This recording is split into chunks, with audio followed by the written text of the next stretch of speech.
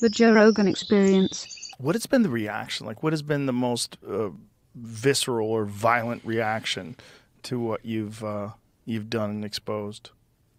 I think the biggest story we probably ever broken was either the FTX stuff, but that was already kind of going on. It's probably the Logan Paul story, the CryptoZoo saga. That was a case where, you know, it's just the classic influencer greed story where this guy launches an NFT project, does millions upon millions of dollars in sales, and delivers nothing. He promises the world a fun blockchain game that earns you money, and he did nothing. And the project was left abandoned, and people were like miserable, complaining.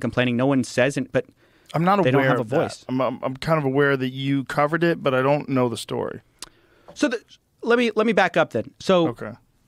Logan Paul is popular influencer. You know, these Zoo tokens were basically this passive income. You know, you basically invest up front, and then you're sort of getting the tokens back out, which you can then sell, I guess.